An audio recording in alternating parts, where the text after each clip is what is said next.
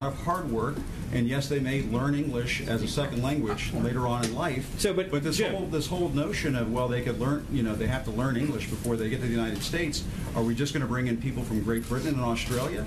Jim, actually, I have to honestly say, I am shocked at your statement that you think that only people from Great Britain and Australia would know English. It reveals your cosmopolitan bias to a shocking degree that in your mind, no, this is an amazing moment.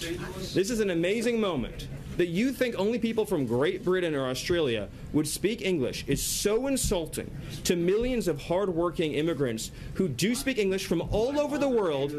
Jim, have you honestly never met an immigrant from another country who speaks English outside of Great Britain and Australia? Is that your personal experience? Of course there are people who come. But that's not what you said, and it shows your cosmopolitan bias. And I just want to say, it sounds like you're trying to engineer the racial and ethnic flow of people into this country. Jim, that is one of the most outrageous, insulting, ignorant, and foolish things you've ever said. And for you, that's still a really the notion that you think that this is a racist bill is so wrong and so insulting. Jim, the reality is that the foreign-born population into our country has quadrupled since 1970. That's a fact. It's been mostly driven by green card policy.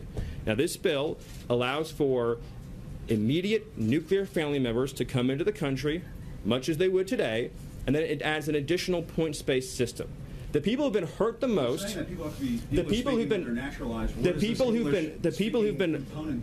been hurt the most by the policy you're advocating are what policy am I advocating? Apparently just unfettered, uncontrolled migration. The people who've been hurt the most by the policy. What you're doing is for the people who've been hurt the most by the policy that you're. The people who've been hurt the most by the policy you're advocating are immigrant workers and minority workers and African American workers and Hispanic workers. Are you targeting the African American community? Now, you brought it up again. You said you wanted to have a conversation and not target. Is it going to be a target? This is what we want to do. Using the African American community, are you going to target?